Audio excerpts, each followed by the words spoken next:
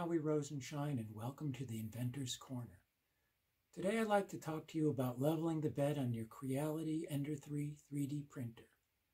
I have an Ender 3 Pro, but this should work equally well on the original Ender 3 or the Ender 3 V2.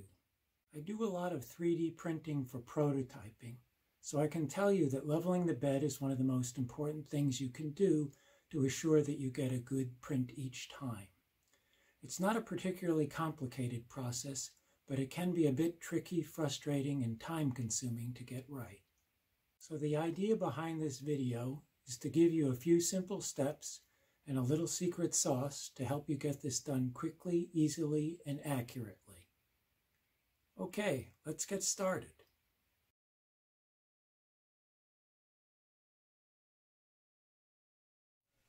So first we're going to preheat both the bed and the print head. I'm printing in PLA, so that's what I'll choose, but if you're printing in a different filament, just choose that. We preheat the bed and the print head for two reasons. First is that metal expands when it's heated, and we want both the print head and the bed to be expanded so that our bed leveling adjustments are accurate while we're printing. The second reason is we want to clean any old excess extra filament off the print head before we start leveling, and the easiest way to do that is to bring it up to temperature and just wipe away the liquid filament.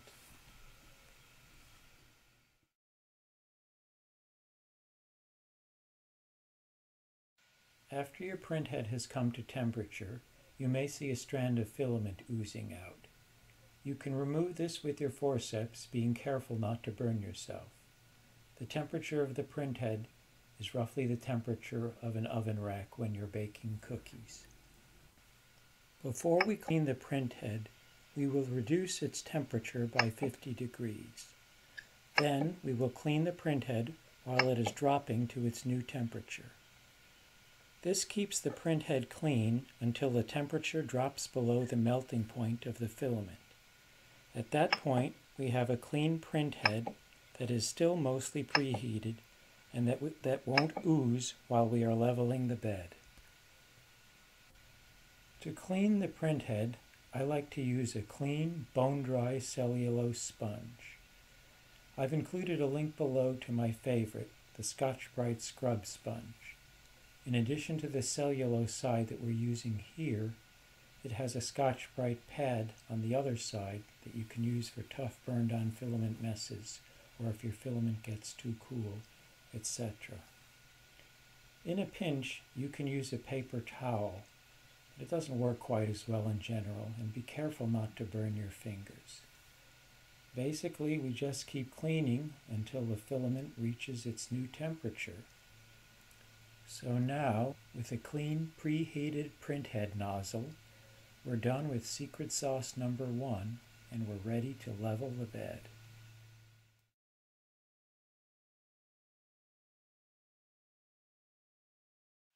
Okay, it's time to get started with leveling. So I'm going to go into my menu, hit Print from TF, and select the bed leveling code that I've included as a link. And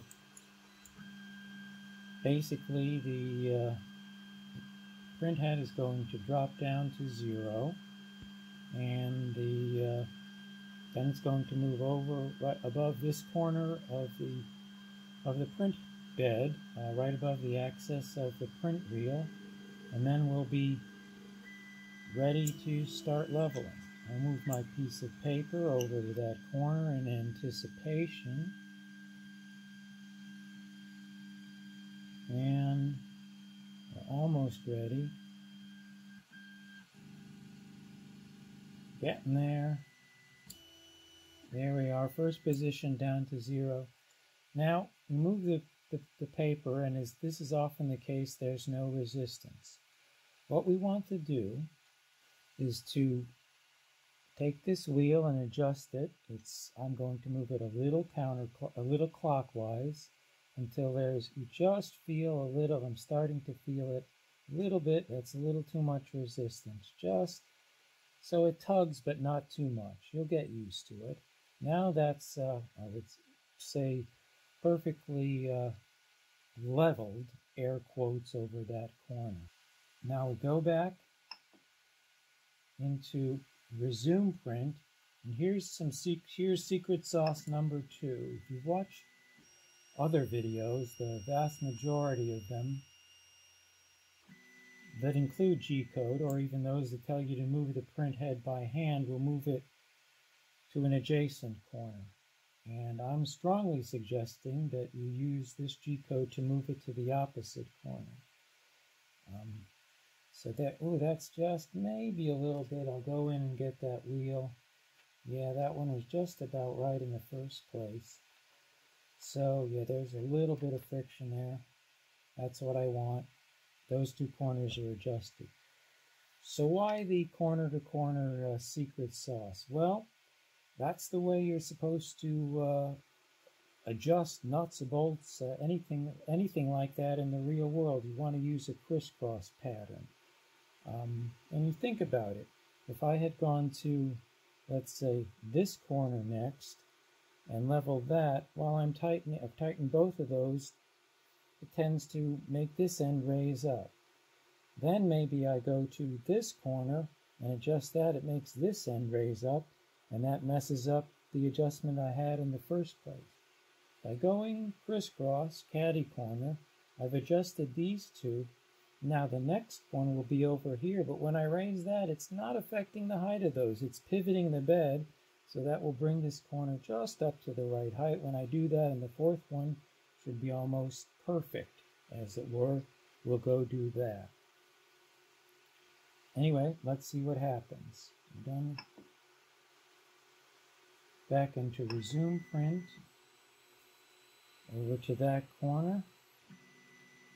Drop it down. That's a little bit tight. So counterclockwise. Yeah, that's about right. And then finally, one more resume print.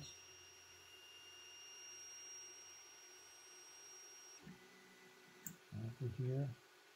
That's a little bit loose. We'll go in and clockwise adjust that. Yes, I like that. All right, so now the moment of truth. Go back, resume print.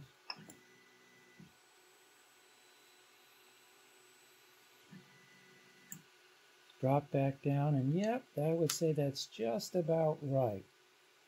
We got pretty much a perfect level there after a single pass. And that's part of the magic of having the print head and the bed come to temperature, cleaning it thoroughly, and using the crisscross pattern. You won't always necessarily get this perfect on the first try, particularly if it's the first time you've ever leveled the bed, but then you go through again. If you've watched other videos, they typically say, well, you just keep doing this over and over until you get it right, which is true. But by using the crisscross method, you should be able to cut down substantially on the number of passes. I find one usually does it, maybe two for me, but you can get this done with a lot fewer passes, quicker and easier, hopefully, like I promised.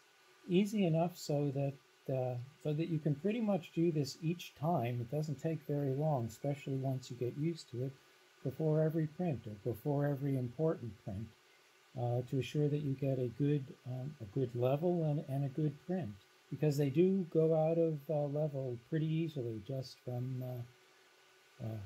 from printing, just from use.